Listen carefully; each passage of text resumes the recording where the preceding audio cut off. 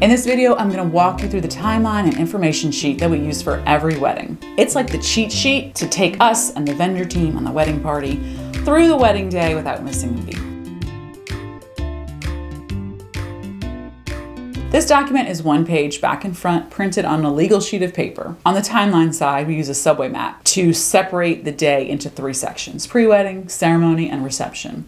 There are 2 subway lines. The red line on the left is designated for the wedding party and the family, and the information on that side is just for them. On the blue subway line on the right side of each section, we list all the details for the wedding professionals. This way our clients can check and see when vendors are gonna do what, but they can also stay in their lane when they don't wanna be bothered with all the details. There's a small checkbox next to each item that our coordinators use to work through the day and make sure that everything is on schedule. In the pre-wedding section, we usually start the day with hair and makeup. On the professional side, you'll see a subway stop for hair and makeup vendors for when they are supposed to arrive and where they're supposed to go. On the client side, we list who is going to receive hair and makeup services, as well as where and when they need to be for those. Then we work through getting ready, pictures, and the reception venue setup. The reception venue is typically the more extensive and time-consuming setup, so we include all those details on the pre-wedding side. The middle section is for the ceremony, so it starts with when the ceremony venue opens for setup. Then we include floral and decor setup, musicians, and officiant arrival, and mic checks. On the client side, we include when the wedding party is going to begin to arrive and their duties. The processional maps out who walks when, song choices, timing, and we include anything unusual that might be taking place during the ceremony that would require vendor involvement. Then we finish with the recessional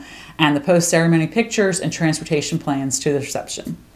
On the wedding professional side, we may have some additional items related to rental and floral pickup. The final section starts with guest arrival at the reception venue. We map out when the bar opens and hors d'oeuvres are served, and we may put any details for the couple's arrival. Then we dig into some of the details here as far as what the couple wants to eat during their sweetheart meal and what type of bustle the bride's dress needs, and really anything that needs to be accomplished in the short time between the guest arrival and the introduction of the couple. For our MC, we designate how to introduce the couple and how to announce the formal dances. And then we also have song choices for those. Then we have some very specific instructions for the cake cutting. From there, we are mostly working on the wedding professional side as the guests eat and dance and party. And we prepare for the special moments and for the special exit. We confirm arrival of exit vehicles, load necessary items. We detail how the exit should unfold and who's in charge of what. And finally, we have a stop for the grand exit and move into cleanup. Returning vendors are listed here. And then we also pick up client items and make our final stop at the drop-off location of the client's choosing. On the opposite side, we have the information sheet. These are the details that the wedding party and all the vendors are most likely to need. We use simple abbreviations and symbols to help condense all the information into this one-page document. It's easier to keep a single-page reference than trying to thumb through a multiple-page document on wedding day. In the first section, we list our couple, their wedding party, and important family members.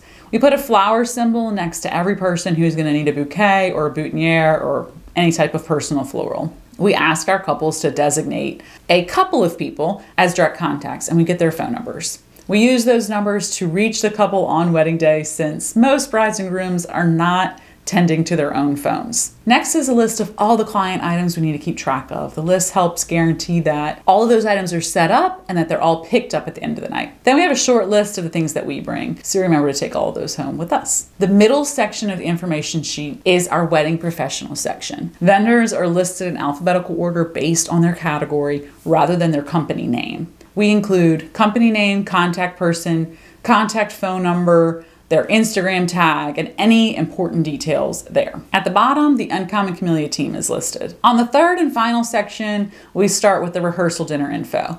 We usually give this document to the wedding party at the rehearsal, so having some details on the dinner is helpful. Next are the important addresses. The couple's getting ready locations, ceremony, reception, after party, hotel blocks, and the drop-off location are all listed there. Below that is a map reference, which just gives a quick look at the proximity of all the wedding addresses. When the wedding includes a second line, we'll also include a route here. The final item on the sheet is generally the wedding pulls list, and that's a quick reference for the MC. Other Other important items might also be included depending on the specifics of the wedding. The document folds into 3 like a brochure, making it easy to tuck into a pocket and pull out as needed. It packs a lot of information, and once you examine it thoroughly, it's an easy to use quick reference for the wedding day. Thank you so much for watching, and happy wedding planning.